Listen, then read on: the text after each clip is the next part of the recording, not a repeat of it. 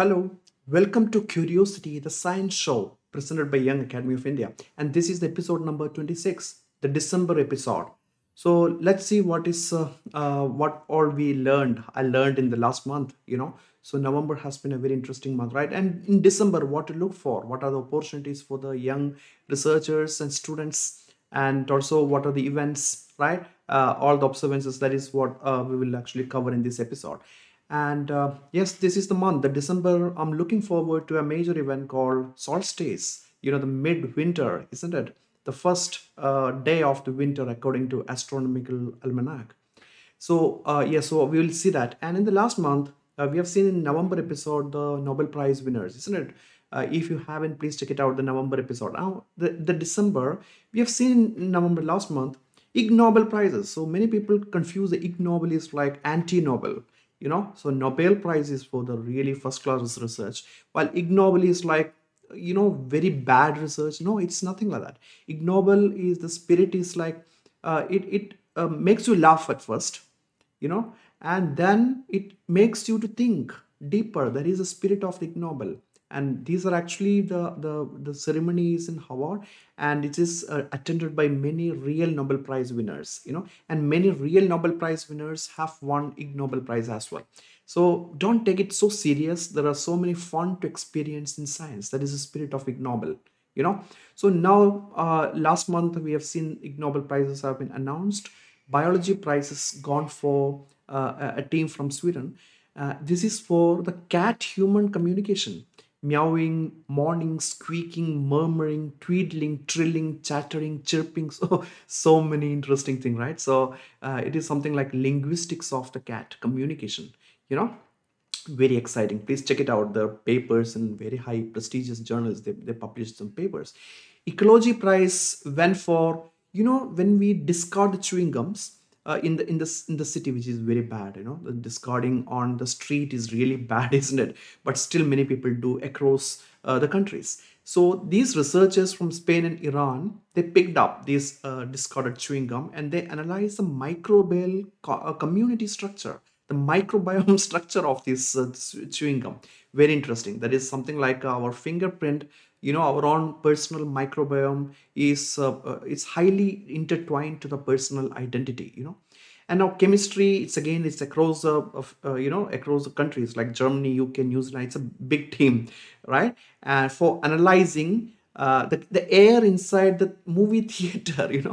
It's something like I can smell fear in the air, isn't it? Or is it funny movie, or is it something like a sexually explicit movie, romance movie? Does it have special smell? So if you analyze the air inside the movie theater, the so-called volatile organic carbon, and does it give cues and clues about the kind of movie? So is there any association with the movie genre and the kind of volatile organic carbon? Very exciting, isn't it? I like this Ig Nobel Prize a lot because it is curiosity driven, just like the show. It's called Curiosity, isn't it? The science show. Just like that, this Ig Nobel Prize is really inside our curiosity, the child like curiosity. Economics Prize goes for again an international team from France, Switzerland, Australia, Austria, and Czech Republic and UK. That their work is very interesting. This is about obesity of countries' politicians may be an indicator of the country's corruption. So those countries with high prevalence of obese politician, that means that those countries are rampant in corruption. Very interesting. Corruption, by the way, we have a International Day of Corruption coming in this month. We will come to in a short while. Medicine, Ig Nobel went for again an international team from Germany, Turkey, and UK. This is for demonstrating that the sexual orgasms can be effective as decongestant medicine for improving the nasal breathing. To improve the nasal breathing, the orgasm might give that could be a low cost solution or no cost solution. Isn't it very interesting? Isn't it? Peace Prize goes for a team from the US for testing the hypothesis that the humans evolved bears to protect from punches on the face. So it's a Peace Prize. It's a fantastic, isn't it? It's very interesting. To protect from the punch on the face, that humans started developing the beard. you know like mustache and beard. Very interesting, isn't it? Now, the physics Nobel went for a team from Netherlands, Italy, Taiwan, and the US for conducting the experiments to learn why pedestrians do not constantly collide with other pedestrians, even though it's seemingly chaotic, right? The way that we walk, we don't collide with each other. So how it happens? So that is what the physics Ig Nobel is for. Now, kinetics prize goes for again international team, just the opposite, no? The Japan, Switzerland, Italy.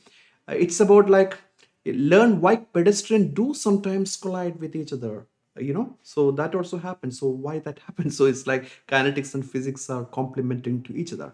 Coming to entomology prize, entomology for the new method of the cockroach control on submarines. I never knew that the submarines have cockroaches, so that is what so that is what it says. So the submarine cockroach problem infestation, how to control it. Then comes a transportation Nobel, Ig Nobel, went for Namibia, South Africa, Tanzania, Zimbabwe, Brazil, UK, and US. Namibia is coming again in the later part of this show, that it's visible that the total solar eclipse is coming in this month. It's visible in Namibia, as well as in Antarctica. So what is this transportation Nobel for? So it is for determining an experiment, safer to transport an airborne rhinoceros upside down. How do you transport rhinoceros from one country to another in plane? So is it safe to transport in the normal way, or should we transport in upside down? It looks like upside down is a better option to transport rhinoceros, as well as maybe the same thing can be applied for elephants, also large body sized animals. So to decrease the chances of injury. That is the spirit of these discoveries, isn't it? Now, coming to the discovery part of the last month, pregnant women in the United States die homicide, that is murder, more than they die of the pregnancy related causes. That is really, really bad. So the pregnancy related death is now decreased a lot because of improvements in medicine, but homicide, that is the murder is really a prevalent cause of now that. So that actually makes me think that murder has been the case with any time of the human history, isn't it? Now I think it is getting better, but then that makes me think about how great the progress in medicine has been, isn't it?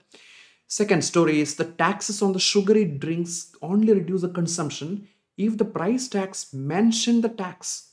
So it should mention this much is the tax that you are paying. Then people actually start reducing. So if the tax is not mentioned, so subconsciously we think that why should we pay around 300 percentage tax back to the government to buy this one, isn't it? So then we subconsciously we tend to not to take those kind of drinks, so the tax information on the drinks are really important.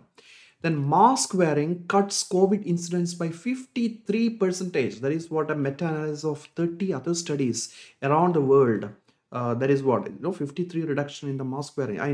I think this is very important right now. Even if you have two shots of the COVID vaccine, you should still wear mask more than ever because of the new variant has come up in the last month, isn't it? Omicron. So Omicron is basically it is GR slash 484A. That is what the mutation, that is what the mutant scientifically called. So commonly known as Omicron. So by the way, the story, if you look, Nu and Xi were the Greek alphabets, but then we avoided because it kind of like confused with new, and Xi is a common name in the China. So that is why the WHO thought it's Omicron. So Omicron is very interesting. It's deadly with 32 mutations. Of course, mutations natural occurring, so this coronavirus kind of 2 to 3 mutations per month. That is a mutation frequency. So this has got 32 mutation, and almost everything is on the spike domain, the protruding domain of the SARS-CoV-2, and almost half of that on the receptor binding domain of the spike protein, RBD. So this one is really kind of dangerous, and many virologists say that that currently available vaccines cannot neutralize this variant. So we really need to take precautions, friends. mask mandate and social distancing, the physical distancing is only way through. Lack of sleep affects the empathy. That is, empathy means feeling good for others, isn't it? Being concerned and conscientious for others. So especially for the healthcare workers, that is really important to have a good night's sleep, than to have your emotional well-being. Fifth story is about the mouse study shows microplastics can infiltrate blood-brain barrier. It can get into our brain. That is really scary, isn't it? Next story. 18% of the US population think COVID vaccinations are more dangerous than the virus itself. I still get a lot of hate mail for some of the papers which I wrote. Some op-ed column, one of the thing which I criticized, the Luke Montagnier in The Wire. I still got a very angry email that look at now the because of the vaccine that Omicron is in. So see, this kind of fake news is everywhere, friends, and people hardcore believers of this fake news, and they will never change their belief in light of new evidence. A cognitive dissonance, that is a name in psychology for that phenomenon. So both moderate and strenuous exercise alleviate the symptoms of anxiety, and even when the disorder is chronic. So exercise can be a good stress buster. That is what the latest study says. And coming next is sex education through Netflix. So they have a very interesting series called Sex Education. So it's doing better sex education than most of the schools. That is what this study says. So that means that for sex education, this kind of non-formal or informal education has a huge role to play. That is what this new research says.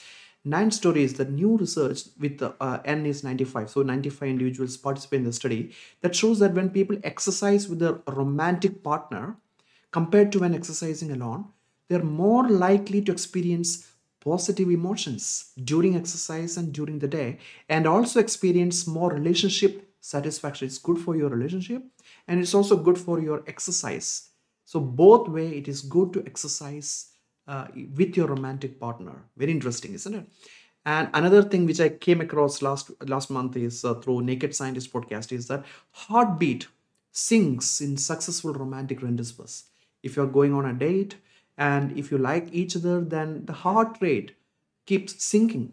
So again, that's a very good crowd management tactic, like in airport and in railway stations. They play the music with kind of similar beats per minute, BPM, so that our heart rate and everybody else's heart rate kind of syncs with that kind of music played in background music in such crowd system, so that people kind of walk in not too fast or not too slow at this speed. That's an excellent tactic, isn't it? So 10th story is the scientists found repeatedly listening to a personally meaningful music induced plasticity, the neural plasticity. That means the formation of new neurons, that is neurogenesis as well, and improve the cognitive function of patients with mild cognitive impairment, as well as in early stage Alzheimer's disease. So listening to some of your favorite songs again and again uh, could be good for your mental well-being, especially neuronal evidences suggest that.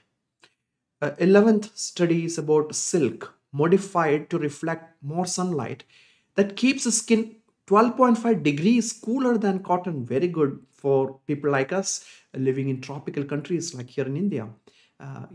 In summer it's really hot, and silk, if the genetically engineered silk that can reflect the sun a lot, I think that's a very interesting way. So as linen, cotton is the worst offender, isn't it? Cotton, though it is kind of comfortable indoors, but outdoor, so it absorbs all the sweat and it doesn't actually release. So that is why in humid season I never like wearing cotton outdoors. So linen is good, of course, but the wrinkle is the problem, isn't it? And the 12th study is a new study shows that the people who believe in astrology tend to be more narcissistic and less intelligent than those who do not believe. Researchers suggest that the link may be due to the self focused perspective at the core of both astrology and narcissism. Both of these two things have got something in common, that both of these are a self-focused perspective, and that is why there is an association between these two. That's very alarming, and that's something to be concerned about, isn't it? 13th story is that the gay and bisexual men who move from the country with high stigma, that is highly conservative nations for this LGBTQ, to the one which is more accepting. For example, the Western Europe is a lot more accepting for LGBTQ. They experience significantly lower risk of suicide and depression. So being accommodative of differences of opinion is the key. Very interesting study. I really like this study. 14th study is that a new large-scale study with accurate sodium measurements from individuals strengthens the link between sodium intake and cardiovascular disease. So if you reduce the sodium intake, salt and other sodium intake from your food, and drinks, of course, then you're better for your heart health. That is what the new study says. 15th, matching female university students with female advisors increases retention and GPA. Very interesting, right? So allocating the female students with the female faculty and male with male, so to increase the GPA. Very interesting. 16th story. Meat consumption is associated with better mental well-being. That is what the meta-analysis says. 17th. New study reveals association between fires in the US, the wildfires, the forest fires in the US, with climate change. Again, alarming. 18th story. mRNA vaccine against Lyme disease developed in the Guinea pigs. So Lyme disease, as you know, it's very common for hikers and people who enjoy outdoor lifestyle. The problem with this hiking is you might get tick bites, and once you get this tick, so the tick has got this bacteria called Borrelia burgdorferi, and that causes this debilitating disease called Lyme disease, which is very hard to treat. And the disease is something like arthritis, the bone pain, and also neurological ramifications. You will be kind of your quality of life will be highly impaired if you get this disease, Lyme disease. Until now, we really didn't have any treatment. And now that because of the cues from COVID-19 vaccine, Moderna's mRNA vaccine, the similar tactic has been developed for Lyme disease vaccination, mRNA vaccine. So I think it's very good for all people who love outdoor lifestyle, including myself. I love hiking, in the mountain and forest tracks and trails. So I think it's very good to get the shot before going on those areas where Lyme disease is prevalent. 19th story. There appears to be an optimal bedtime. BBC reports, very interesting, between 10 p.m. and 11 p.m. So if you go bed between 10 p.m. and 11 p.m., it's linked to better heart health. So that is a very large number study, analyzed 88,000 volunteers. So that's very interesting. 10 p.m. and 11 p.m. Not too early, not too late. Usually I go a little bit early, 9 p.m. But yeah, so this is very interesting. This is what the science says. 20th story. 5 hours a week of moderate intensity physical activity could potentially prevent more than 46,000 cancer cases in the United States each year. So this is really important. 5 hours of exercise for the cancer prevention. Exciting, isn't it? Now coming to the general observances, which is we're looking forward to in the month of December. First of the December is World AIDS Day. Today is World AIDS Day. Second, tomorrow is National Pollution Prevention Day. Pollution is very common, especially whenever I hear this pollution, first thing comes to my mind is air pollution. We should really fight air pollution, friends. Almost 2 lakh infants are being killed every single year because of this air pollution. So it's really important to prevent this air pollution. And second, why this it's in December 2nd, this National Pollution Prevention Day here in India? Because of the Bhopal gas tragedy, because of the methyl isocyanate, isn't it? That happened on 2nd of October. So though it is an industrial accident, 2nd of December is celebrated as or observed as National Pollution Prevention Day. 3rd December, Persons with Disabilities Day. 4th, Fifth is soil day. Okay, so soil day. Fifth is soil day. Seventh is civil aviation day. Ninth, anti-genocide day as well as anti-corruption day. Remember the story of corruption which we discussed today about the sedentary, not sedentary, the obese politician linking Nobel Prize, isn't it? So it's on ninth, anti-corruption day and anti-genocide day. 10th is again that is related, Human Rights Day. World Human Rights Day is on 10th. 11th is all those people who love mountains. I love mountains. World Mountain Day. That's on 11th of December. 12th is Neutrality Day. So neutrality is one of the philosophical concepts which we dwelled on this channel early on. And this particular Neutrality Day of the UN is for the spirit of international,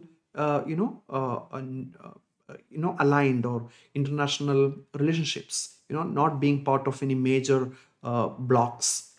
Something like early on, India was part of something called non-aligned movement, right? NAM during the Cold War.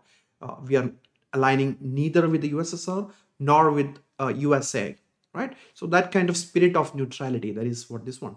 And also on 12th is a Universal Health Coverage Day. I think it's very important observation. 18th is World Migrants Day.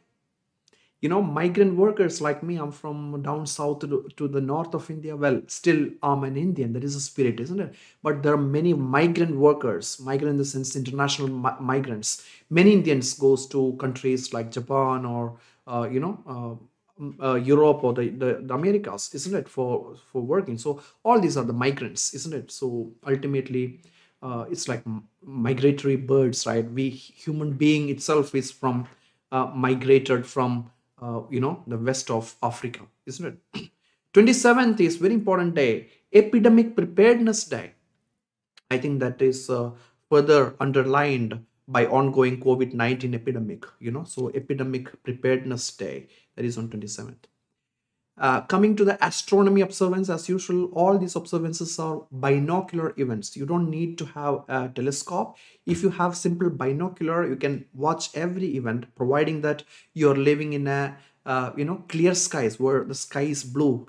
So not polluted areas. If you have air pollution, you cannot see much of these events. If you're lucky that, and also of course, light pollution is a big thing. If you're living in metros, chances are high that most of the minor events you will be missing out.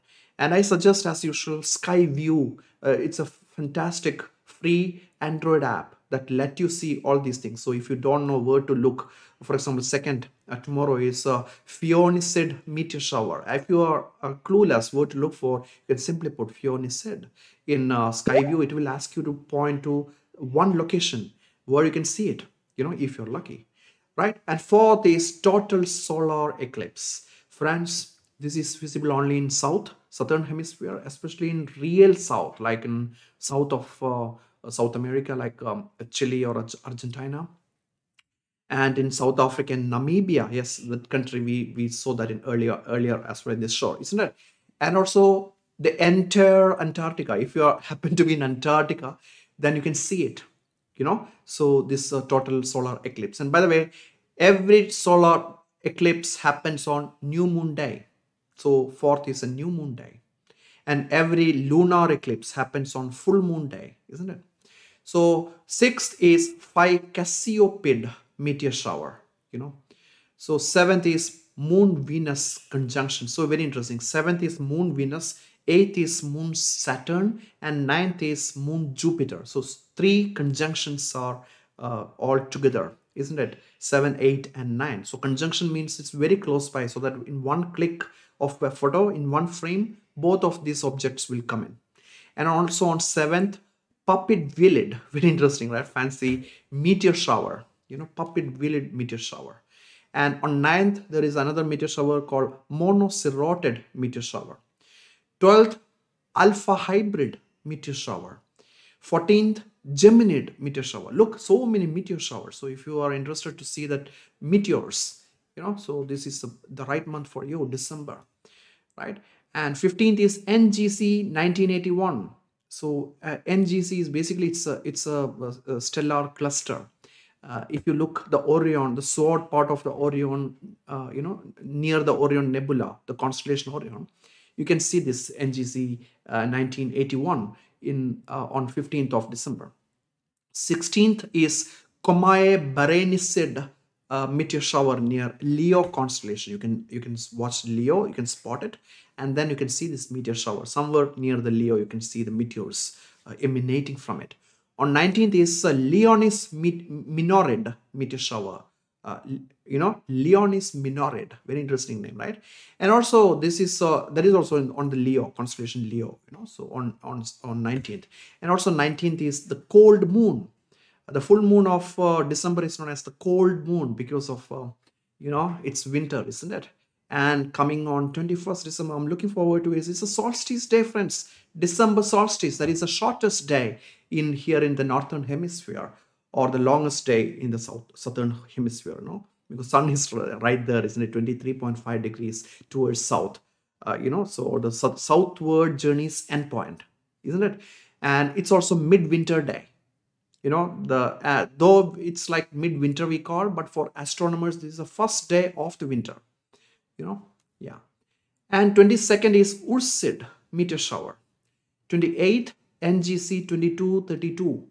You can see this stellar cluster in Monoceros constellation. And again on 29th, next day in Monoceros, you can see yet another stellar body. It is NGC 2234. The earlier one is 2232. All these things you can see through a small binocular, provided that you are living in no polluted places, and especially if you are lucky to be somewhere in Himalayas or in Western Ghats, you can see all these things very nicely. And also I'm looking forward to another one of the event that is in December 18. That is NASA is launching one of its satellite with one of the key instrument especially for astronomers and all of the rest of us who love astronomy, isn't it? It's called James Webb Telescope, the predecessor to the NASA's Hubble Space Telescope. But of late, I came across, I think we have already covered in this channel, especially in one of the earlier episodes of the Curiosity about the James Webb Mixed Legacy.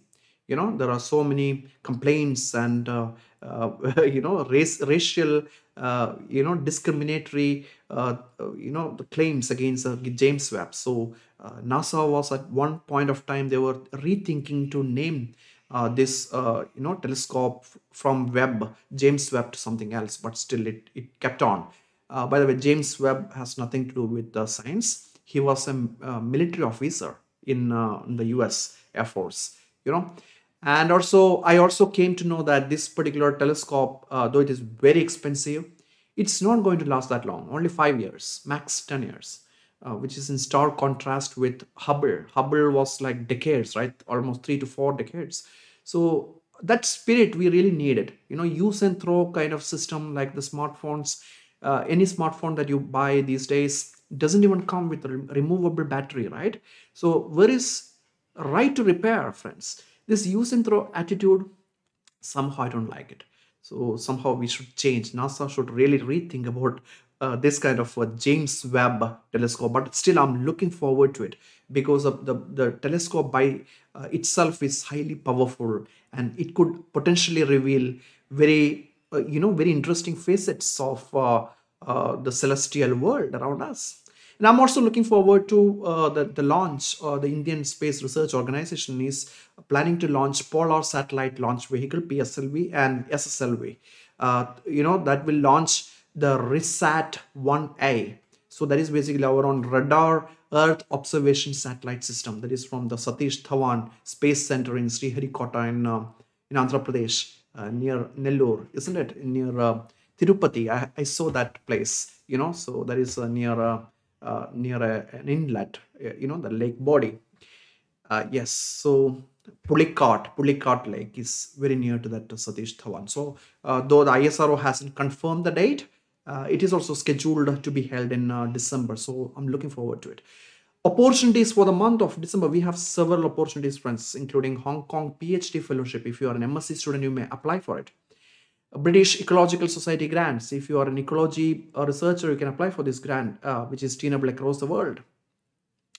Vienna Biocenter Summer School open for all students across the world. Please apply. Check it out. All these links are in the show notes of this video. And also IISc Raman Postdoc Fellowship. So if you are interested to do the postdoctoral fellowship after your PhD, you may please apply for this Raman Postdoc at IISc Bangalore. TWAS UNESCO Associate Program, which is very good for young researchers around the world. The World Academy of Sciences is one of the most prestigious science academies in the world. And SERB CRG, that is Core Research Grant, Women Excellence Award is also there. Core Research Grant call is also open. By the way, I am a winner of this Core Research, very prestigious grant from DST SERB, right? Science Engineering Research Board. So please check it out and do apply if you're eligible for this prestigious grant here in India.